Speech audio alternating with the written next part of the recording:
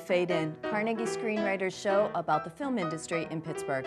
I'm your host, Carrie Collins. And with me today is actor, writer, director, and jag of all trades, Pittsburgher, Bob Scott. Bob, thanks for joining us. I'm very glad to be here, Caroline. Glad to have you here. Yeah. So you are a jag of all trades. Yes, sometimes just a jag, but yeah, I do a little of this and a little of that. And you did a little of this also. A little of this. I've sat in that chair. You've been in this chair before. Interviewing guests. That's here, right. Yeah. So I will try to live up to your standards in this interview. I think it's going to be the other way around, actually. So. Well, tell me, you do all those things. You do host, you do act, but how did you get started in this industry? Well, it was a long time coming. I was a late bloomer. Although as a kid I enjoyed creative endeavors. I liked to make up stories and write stories and doodle and draw. And I was in a garage band in high school. You know, we weren't very good. Everything Under the Sun. We went by a couple different names. Okay, I thought you just made that up on the spot. I think you weren't I really did, in a band, were you, Bob? No. I forgot to tell you, you have to be honest in this interview. Oh, okay. Yes. Should we start over? That's a refreshing change. Somebody on camera that's being honest. Ooh. Ooh. Ooh. Yes. Actually, I was the fifth Beatle, love. So. Yeah. No, I was in a high school band. I was some buddies of mine had a band, and I was their roadie, not their groupie. No. Their roadie. Big difference. And then they asked me to sing with them, so I did for a while. Wow. But then, you know, life interferes. You get out of school and start working, get married, raise a family. But when I was in my 40s, I was going to night school at Point Park. Well, it was college then, Point Park University, and got into writing. Took some acting classes, started writing scripts, you know, and it sort of led me down this path to here with you. So. Right here, and this is the end of it. I'm really sorry to say. Hey, that's fine. This is great, you know. But you started essentially writing when you started. I did. Professionally. I got into writing when I was going to night school and took some creative writing classes and was writing some poetry and short stories and started writing with a buddy of mine. His name is Ken LaVarse. Still works at AT&T. We were technicians there. Wow. I retired and he's still there holding down the fort. But he had some ideas for scripts and we collaborated. We actually wrote, I think, 6 feature-length screenplays, a couple of which aren't too bad, and a stage play that we adapted from a novel. And we wrote some short stories together. Great. Were they published, your stories? I think one of them was in some obscure publication. I have had some poetry published, and I did a few freelance journalist pieces for the Post-Gazette. Okay. But yeah, so I took some acting classes and then got bit by that bug, and that sort of led me into theater. Yeah, and that's where you really started acting, was in the theater. Right. Here in Pittsburgh. And that was with the old Schoolhouse Players? Was that the first theater company? Actually, I got my start at Little Lake Theater out in Canonsburg. Yeah. I was 48 years old the first time I ever stepped on stage in a play. And it Very brave.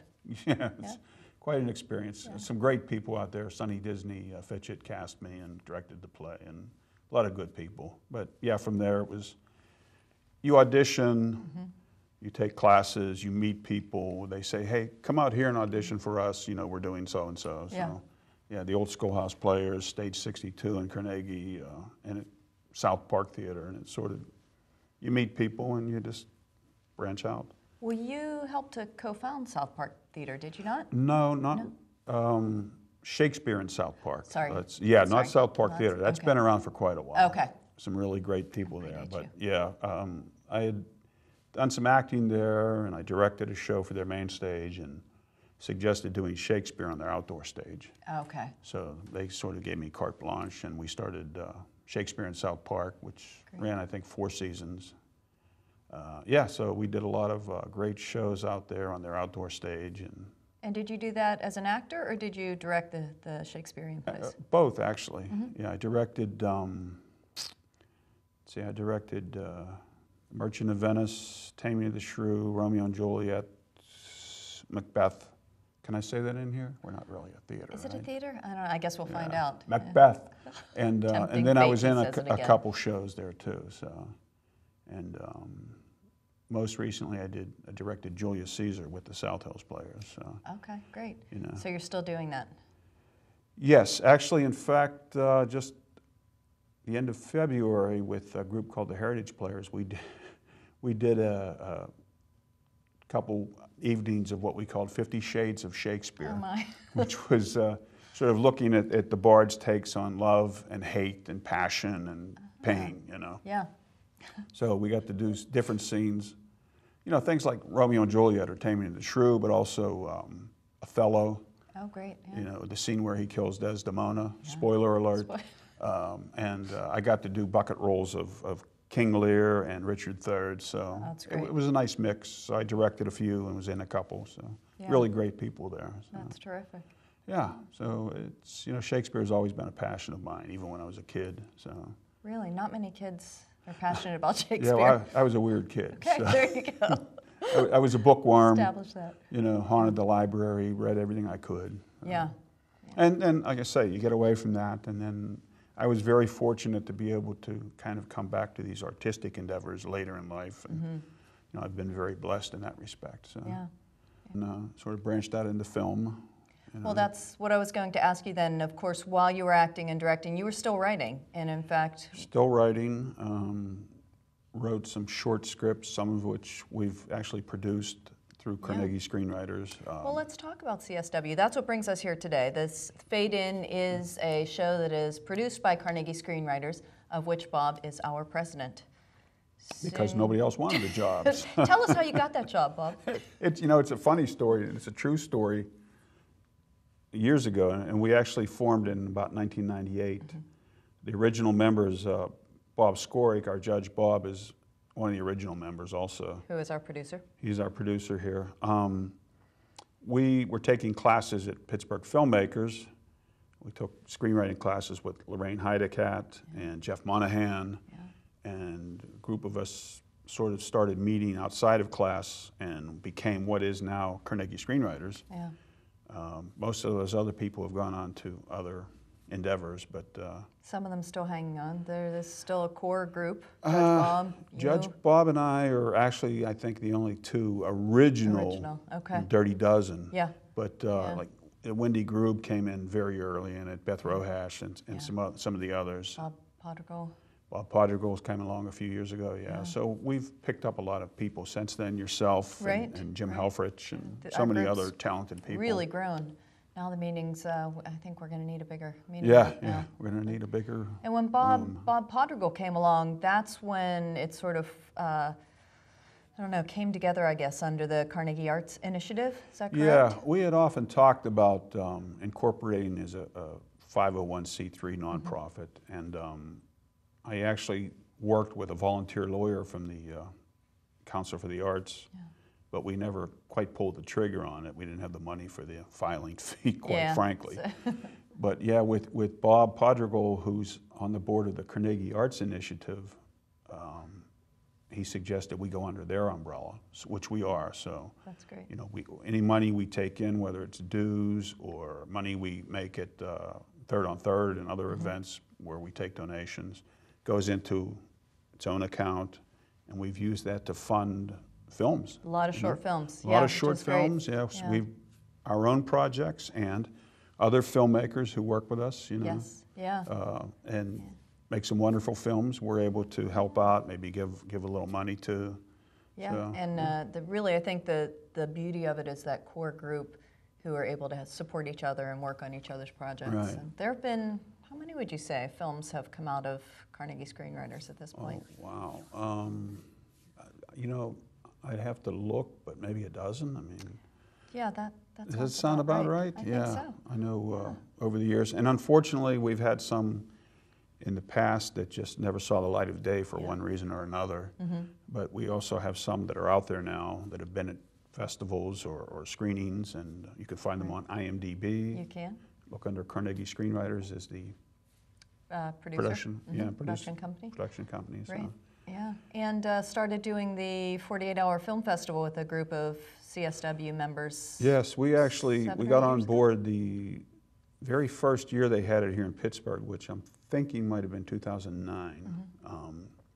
we had one of our members at the time, Paige Berry, had graduated from the Art Institute. She went there for filmmaking and is a writer, producer, director, and so she kind of took the helm there. And we kind of shifted from being a group of disgruntled writers sitting around complaining that nobody would read our scripts to where we could actually get filmmakers in the group, people with experience, and go out and make our own things. Do something about it instead of complaining. Yeah, and I suppose you had a lot of good material because at the meetings, everybody sort of workshops their own scripts, and everyone reads them and gives feedback. So, there was a lot of material there to make. There was sometimes, like with the 48-hour film project, which if you're not familiar with it, it's literally 48 hours to make a short film from a Friday night till you turn it in Sunday night. And we'd get a lot of entries, and then we'd have to go through them and pick one, usually based on not only the story, but can we shoot it in 48 hours? Is it doable? Do we have a location? Yeah. Do we have actors? So, but yeah, we did since I think 2009. We've done every year except one. We took 1 year off because everybody was busy on other projects. Yeah, but, which is a good thing. Yeah, but a few years ago we won Best Cinematography for a horror short called Test 89, which Laurie Smith partially wrote, directed, edited. And you were in that, were you not? Yes, I have a cameo. As a disturbed mental patient. Typecasting. It was a stretch, folks. Yeah. And I think we have a clip of that.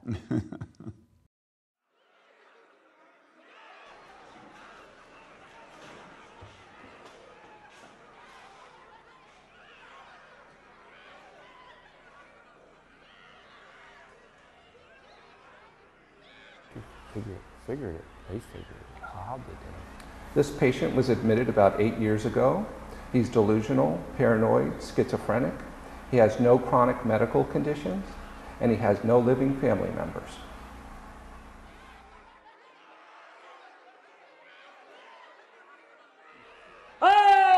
So other 48-hour film festival entries, I am trying to set you up to mention. I know. Well, we're another getting one there. that perhaps you might want to talk about. This past year, we got the big enchilada for the Best in City for Pittsburgh. Happy Birthday to Me, written by Wendy Grube and directed by Carrie Collins. Now that you mention it, it was really shameful. It was shameful, but yes, it was. But it won best film in Pittsburgh, best writing for Wendy Grube, which is quite a feather in the cap of our screenwriting group, I think. Yeah. Best actress for Jill Black, our lead. Best sound design. And editing? No. Or best use of dialogue. Best use of dialogue. That was it. Best use of dialogue. So yeah, that was very successful. And you got to travel out to Seattle earlier this month to get the award, right? Thanks for mentioning that. You did. We'll just kind of reverse things here now. So tell us about that. You cannot help yourself from hosting, can you? Well, Bob, I'm glad you asked. No, that was a great experience, though. It was really fun to be in Seattle because I hadn't been there before, and I was accompanied by Crystal Smith, who is one of our members, who was also a producer, and Patrick Connor, who was one of our actors. And we got to sort of mingle and meet with filmmakers from around the world. There weren't just U.S. cities, but people from, Colombia and Venezuela and the Netherlands. It was amazing the amount of people who were there. And got to show all of the films. We got to go and pick up our awards, so it was really fun.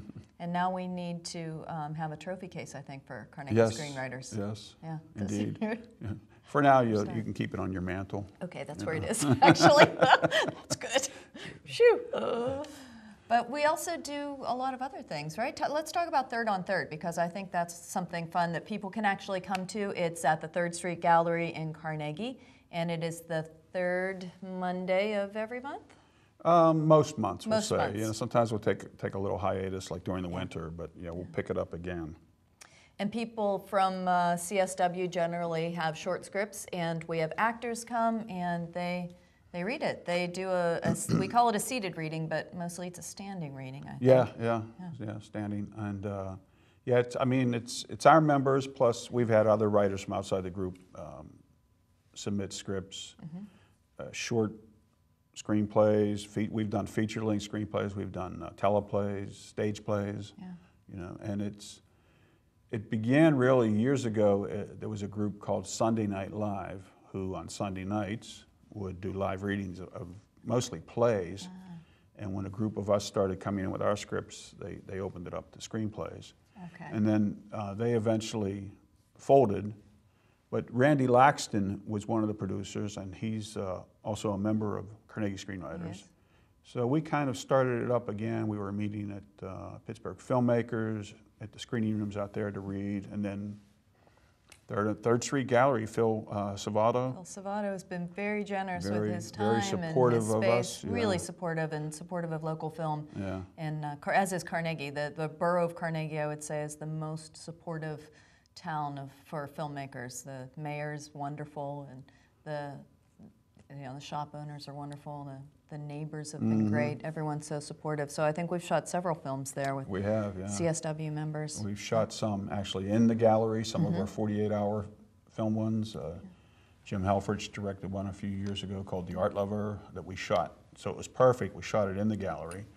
And we've also shot, like around there, like you say, those people were so open to us. They're supportive, wonderful, so you know, supportive. Yeah, it's Some a of great the bars, town. restaurants, Yep, Riley's Poorhouse has been wonderful. streets and alleyways. You know, it's, Supportive streets and alleyways. yeah, but it's interesting. It's kind of serendipity that a group called Carnegie Screenwriters ended up based in Carnegie and doing things there Yeah, that's now. very strange. Really just a coincidence, I It guess. is, huh? because we actually picked the name because we were meeting when we first started doing this. We were meeting at the Carnegie Library, But the Carnegie Library, yes? the main branch in Oakland. Oh, all this Yeah. time I thought it was the No, Carnegie. it was the main branch out in Oakland. Learn They something gave new us a every day. meeting room, and I'll be darned. you know, so we were looking around for a classy name, and what's classier than Carnegie? You know, pretty classy in Andrew this town. Carnegie, Carnegie Great. Library, the borough of Carnegie. So Right. Oh, that's very funny. Yeah. All of this time I literally thought it was... yeah, a lot of people think that. You know, but we should probably mention that at a meeting. Or maybe I'm the only one who's in the dark. That's possible. No, I'm everyone sure knows. that outside of a few old timers, Yeah. that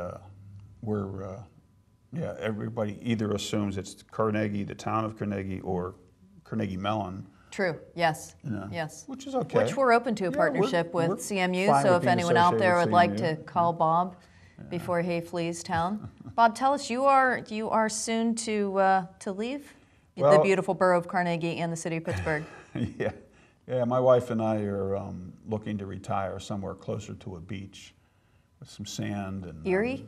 Erie. You could come back for Erie. meetings. That's only 2 hours. Actually, we were looking at Sandcastle. Oh, so, nice. It's even closer to home. Yeah, now we've been looking at on the East Coast at Virginia Beach area, Rehoboth Beach, somewhere down in there. You know, Yeah. hopefully somewhere with a thriving arts Yeah, community. absolutely. Where you can still do your acting. You Yeah. can always do your writing, of course. Yeah, well, I intend to take some time just to write, so Yeah. I've got some scripts I need to finish up. So. There you go. I know just the group to produce them for you when you finish. We'll talk. And later. you're all invited to come to the beach with us. So how's You that? heard it here first, folks. But yeah, good. we've had a great run so far, and I have been president mainly because, like I say, nobody else wanted it. But we are actually moving to incorporate a board and do all that, you know. Really formalize Really things. formalize things, yeah. yes. But, this group has grown so much. I mean, from the days when there were 2 or 3 of us sitting around Yeah. in a table in the library and well, let's go get a beer, you know. Yeah. To now, like you said, our meeting room is overflowing. It with is. people. Are So, dragging in chairs to every meeting, which is great. Yeah. And I'm sure one of them will pick up the mantle that you will drop as president. I, for one, am not going to the bathroom at any future meetings because yeah, that's how I ended up as president. A true story. I went to the bathroom when I came back. They said, "Congratulations." So have an iron bladder and hold it. But I think our swell in population, our boom here has really been since you joined the group, Caroline. So, Right, I really think that's the draw, really. Yeah, I think mean, so, for yeah. so many people. Don't leave me, Bob, don't leave me. But yeah, you guys will do great. It will be fun. It will continue because really you and the original members helped to set up this great group that we have now. Yeah. And And a little known fact, Caroline and I have actually acted together in a film. we did, that's you know? right. That's right, another shameless plug.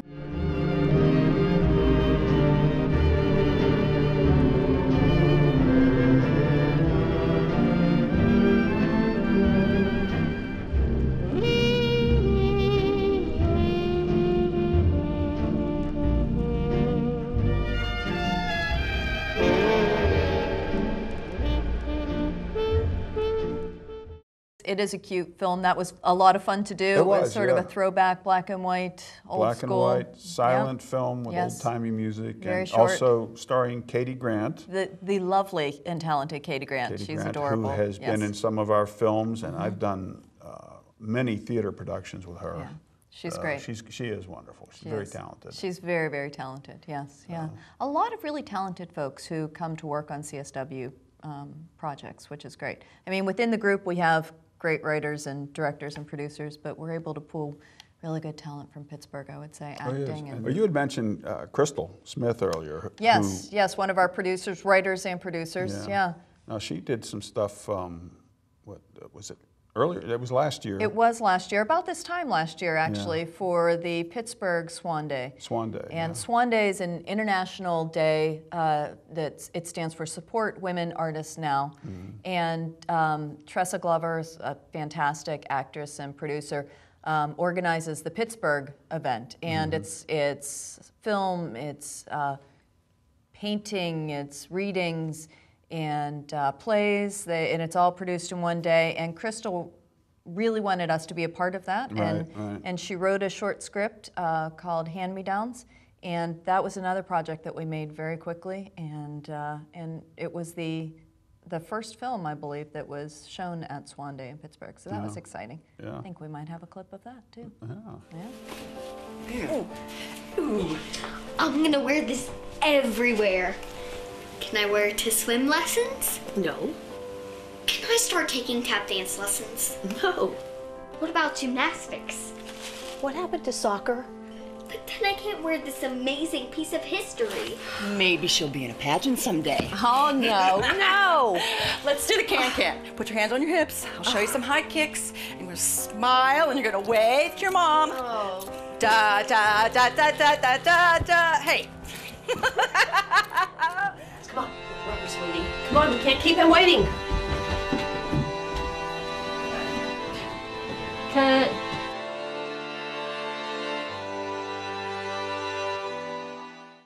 Well, what's next, Bob? I mean, are you doing any projects before you leave? Are you? Don't really have anything in the hopper. I've taken some time off from theater now since I finished up with, being King Lear. I mean, you can't top that. You cannot top that. You absolutely cannot. But yeah, just some family things and taking care of the house and all that, and then writing. Just and handing sitting off in a chair. Carnegie Screenwriters leadership to Right. wonderful people like To perhaps Jim Helfrich is, I think, a Jim. fantastic choice. Oh, he would be. I would certainly vote for him were he nominated, just in case you need some ideas. And in what direction do you think Carnegie Screenwriters will head in the future? I mean, we have this show that really originated as script to screen. Script to screen, yeah, a while back here at PCTV. It was actually an hour in length, and again, same format, interviewing writers and filmmakers, actors, and then incorporating things like skits or little things, to fill out the time. And Paige Berry was former member, well, actually she's still a member, was a producer and director. Yeah. But yeah, I mean, and we've worked on a couple documentaries. That's right, yes. We've also partnered, I think, with some of the other local Pittsburgh film groups. We've collaborated with Steel Town Entertainment Project. We have, some of us a few years ago volunteered with the Three Rivers Film Festival for Pittsburgh filmmakers. We've volunteered with the Pittsburgh Film Office in the past, kind of trying to collaborate and work with all these disparate groups and bring us all together. Yeah, I think we have really grown by leaps and bounds in membership and making films and documentaries and a TV show. It's great. I think if we can add an educational aspect, maybe, I like that. that would be good. It's something we've talked about, reaching out and getting students. Mentoring them and training them in this, what we do, the writing and the filmmaking. So, yeah, and bringing in some new ideas, new talent. New ideas, yes. And yes. Young blood like yourself, Don't leave me, Bob. And if anyone wants to join the group, we're always looking for new members Always as well. looking for new members. Our meetings, we meet the third Saturday of every month at the Mount Lebanon Library. Right, not the Carnegie Library. The Mount Lebanon Mount Library. Lebanon yeah. Library. And it's 10 a.m. Third Saturday, generally the third Saturday. Occasionally we have to change it up. Yeah. And you can find our website, www.carnegiescreenwriters.com, all one word. We're on Facebook, we're on Twitter. Don't have to be a member, you can just join us. You don't have to be a member. You know, we have people who pay dues, and the money, again, the money goes to help fund these projects, but you know, we're open to anybody. Yeah. Beginners, experienced screenwriters. Scott Wyatt, who's one of our members, came here a couple years ago to teach at CMU. Right. Worked in the industry for a long time out in LA, writing, script doctoring. Mike Bazzelli, who's a member, stand-up comic, writer, worked in LA, reading scripts, writing. So we have all levels of experience. We do, yeah, that's great. Well, thanks so much, Bob. It's been such a pleasure talking with you. Thank you, Caroline. It's a pleasure. Thanks for joining us on Fade In. I'm Caroline Collins. I hope to see you again. Bye-bye.